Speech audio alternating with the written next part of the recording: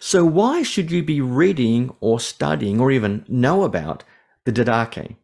Well, to begin with, besides the New Testament, the Didache is arguably one of the most ancient non-canonical texts in existence.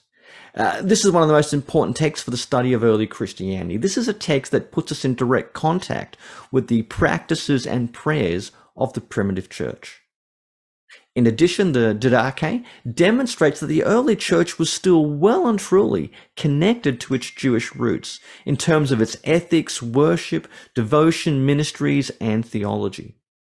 Furthermore, the Didache is one of the primary witnesses for the origins and development of Christianity in places like Syria. And we can maybe even wonder if we can be more specific than that. Maybe it tells us about the shape of Christianity in somewhere like Antioch or Damascus, or even somewhere like Edessa.